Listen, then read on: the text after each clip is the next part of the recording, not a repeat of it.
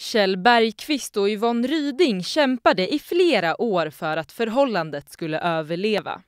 Nu berättar skådespelaren om den svåra tiden i programmet Katarina Hahr, möter i Sveriges Radio. Bergqvist beskriver perioden som fullständigt förjävlig och säger att han grät floder varje dag. 63-åringen pratar också om sina barn och hur de drabbades av skilsmässan. Paret har 2 gemensamma döttrar som var 5 och 9 år gamla vid tidpunkten. Och enligt Bergqvist så syntes det på barnen att de mådde dåligt när föräldrarna flyttade isär. Efter uppbrottet tog det lång tid för skådespelaren att gå vidare. Men ungefär 1 år efter skilsmässan träffade han sin nuvarande fru Karin som han levt med i 16 år.